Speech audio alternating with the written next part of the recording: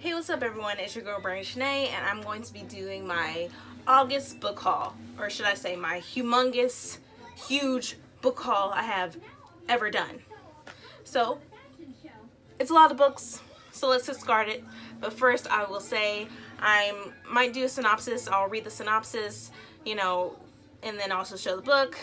There has been some books that I have already read for August, of course, and so I'm not going to do a synopsis on them, obviously, but we'll see what happens when I'm in the mood and when I get started.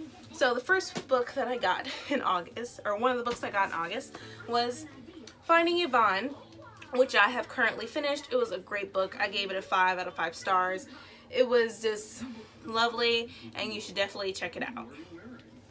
The next book that I got this month was Welcome to Lagos by Chibundu Onuzo. Oh, and also, by the way, Finding Yvonne was by Brandy Colbert, and she also had written Point and Little and Lion. I haven't read those books, but I plan on doing so next month in September.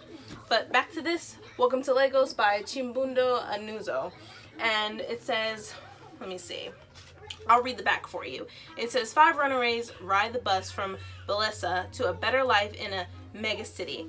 They are unlikely allies, a private, a housewife, an officer, a militant, and a young girl. They share a need for escape and a dream for the future. Soon they will also share a burden none could have expected. But for now, the 5 sit quietly with their hopes as the billboards fly past and shout, "Welcome to Lagos." Or Lagos, I say Lagos. But isn't this is a beautiful cover. This is a paperback. I didn't like the hardcover that much. I like this one. It basically shows you the people of Lagos, the city, the cars, everything like that. So yeah, so these are the books that I have gotten in August. So yeah. Next book I have gotten is Escape West by it's the author of The Reluctant Fundamentalist, Mohsin Hamid. And I will read the back for you. It says, in a country teetering on the brink of civil war, 2 young people meet, sensual, fiercely independent Nadia and gentle, restrained Sahid. They embark on a furtive love affair and are soon cloistered in a premature intimacy by the unrest roiling their city. As familiar streets are turned into a patchwork of checkpoints and bomb blasts, the couple begins to hear whispers about doors that can whisk people far away, perilously and for a price. As the violence escalates, Nadia and Sahid decide that they no longer have a choice. Leaving their homeland and their old lives behind, they find a door and step through. An epic compressed into a slender page-turner, Exit West is both of our time. It says, sorry, let me redo the sentence. It says, an epic compressed into a slender page turner. Exit West is both of our time and for all time. So I definitely look forward to reading this. I'm not sure when I'm going to read it, but I plan on doing so. And just look at the cover. It's great. And it glistens, has like glitter on it. So I like this. It's like ombre in the spine. Like this. So yes. Next book that I just finished and pretty much was recommended by Emma Books is Heretics Anonymous. I gave this a 5 out of 5 stars. It's so hilarious. Michael is so hilarious. Great characters. Loved it.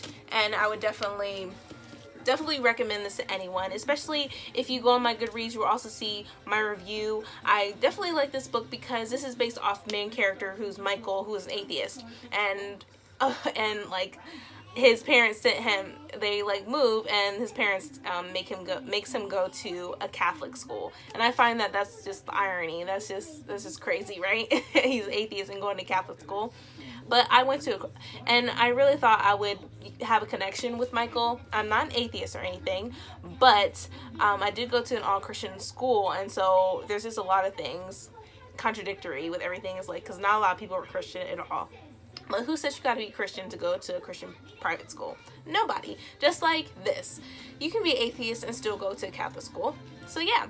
So I really gave this a 5 out of 5 stars, just to let you know. And this was a great book and a great read. I definitely recommend this book. And this book just came out this month, along with Finding Yvonne. Just came out earlier this month in August. So definitely check this book out.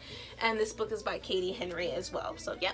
And I think this is her debut book. I'm not sure, but hilarious. Even says a divine comedy right there. It was definitely hilarious. So definitely check this book out. The next book that I got was Bright Smoke, Cold Fire by Rosamund Hodge, which she had written Cruel Beauty and Crimson Bound. I don't know much about this book. Let me read the synopsis. It says, when the mysterious fog of the ruining crept over the world, the living died and the dead rose. Only the city of Yvera was left untouched. As the heirs of Yvera's most powerful and warring families, Mahayani, Romeo, and Juliet Castruccio, share a love deeper than duty, honor, even life. But the magic laid on the Juliet at birth compels her to punish her clan's enemies, and Romeo has just killed her cousin Tybalt, which means he must die. Paris Catersoon has always wanted to serve his family by guarding the Juliet, but when his ward tries to escape her fate, magic goes terribly wrong, killing her and leaving Paris bound to Romeo. If he wants to discover the truth of what happened, Paris must delve deep into the city, ally with his most worst enemy, and perhaps turn against his clan. Mahayani Renaho just wants to protect her city, but she's the only one who believes it's in peril. In her desperate hunt for information, she accidentally pulls this Juliet from the mouth of death and finds herself bound to the bitter, angry girl, only to learn she might be the one person who can help her recover the secret to saving Viara. Both pairs will find friendship where they least expect it. Both will find that Yveri holds more secrets and dangers than anyone ever expected. And outside the city's walls, death is waiting. Inspired by Romeo and Juliet, Bright Smoke and Cold Fire is a darkly romantic and atmospheric fantasy from acclaimed author Rosamund Hodge. So I haven't read this book. I thought this was interesting, and I decided to get it due to the fact that I had got the second book and won this from Goodreads giveaway. And this is Endless Water, Starless Sky, which is the second book. And this one's about in the last days of the world. The walls of Viera are still falling and the dead are rising faster than ever. Juliet is trapped, ordered by Lord Enio of the Mahani to sacrifice the remaining members of her family, the Catersoon, to stave off the end of the world. Though they're certain that his plan is useless, Juliet and her former friend Renaho must compel with Lord Enio's wishes unless they can discover a different, darker path to protecting Viara. Romeo is tortured, finally aware that his true love is alive. He is at once elated and devastated, for his actions led directly to the destruction of her clan. The only way to redemption is to offer his life to the Catersoon to protect it. And so with that, it says, Romeo is tortured, finally aware that his true love is alive. He is at once elated and devastated, for his actions led directly to the destruction of her clan.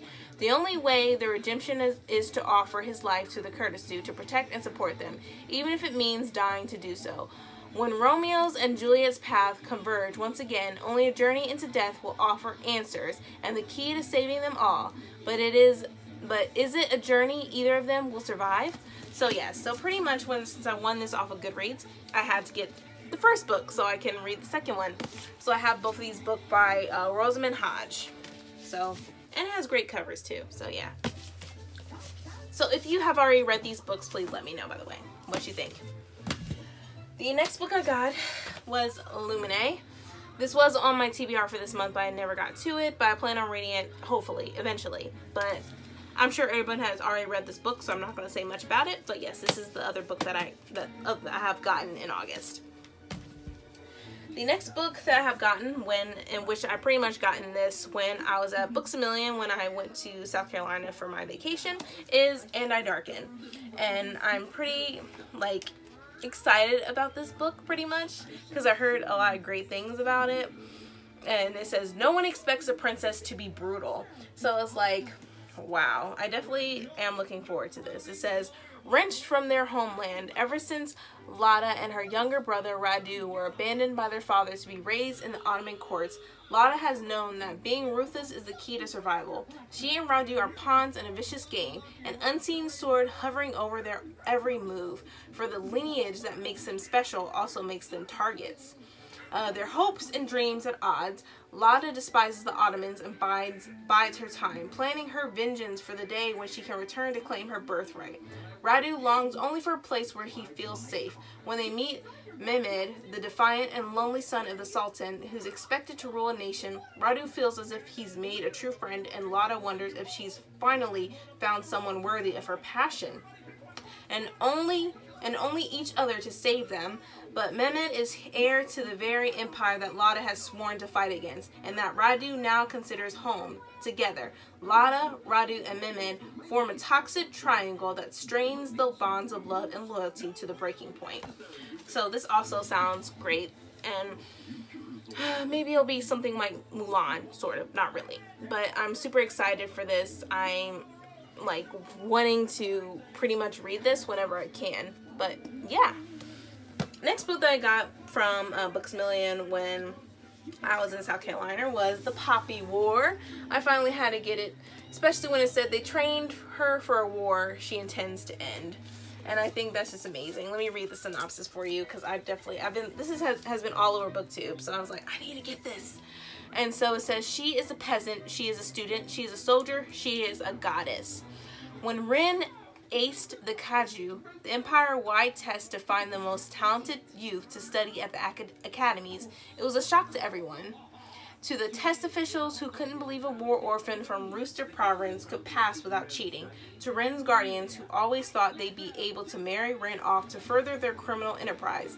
And to Rin herself, who realized she was now finally free of the servitude and despair that had made up her daily existence. That she got into Sinagard, the most elite military school in the Nakara Empire, was even more surprising. But surprises aren't always good. Being a dark-skinned peasant girl from the south is not an easy thing at Sinagard. Rin is targeted from the outset by rival classmates because of her color, poverty, and gender. Driven to desperation, she discovers she possesses a lethal, unearthly power, an aptitude for the nearly mythical art of shamanism. Exploring the depths of her gift with the help of a seemingly insane teacher and psychoactive substances, Rin learns that gods long thought dead are very much alive, and that mastering control over her powers could mean more than just surviving school. For even though the Nakara Empire is at peace, the Federation of Mugen still lurks across a narrow sea. The military advanced Federation occupied the Nakara Empire for decades after the First Poppy War, and only barely lost the continent in the Second. And while most of the people in the Empire would rather forget their painful history, a few are aware that a third Poppy War is just a spark away. Rin's shamanic powers may be the only way to save her people. But as she finds out more about the god who has chosen her, the vengeful Phoenix, she fears that winning the war may cost her humanity, and it may already be too late. So I'm definitely excited to read this book. Please let me know if somebody wants to do a buddy read with me when it comes to this, because I think this is going to be amazing. So please, anybody wants to do a buddy read, please let me know in the comments. The next book, the next books that I have gotten was A Torch That Gets a Night, which I did my buddy read. I won't say more about this book because I'm sure a lot of people already read it. And then of course I got the third book that recently came out, I think in June or July, A Reaper at the Gates, which I haven't read. The people that I buddy read with, pretty much we agreed that we're going to wait until the next book comes out, which is next year. So we have to wait a whole nother year. And we agreed that we should just wait. That way we can have this book already and then move towards the next book. So we're gonna wait on reading this. I was gonna read it this month, but I was like, no, I'm going to wait and start something else. The next book books that I got are the Darkest Minds books by Alexander Bracken. I got the tie-in edition, The Darkest Minds. I'm not going to read the synopsis because I'm sure a lot of people have already read this book.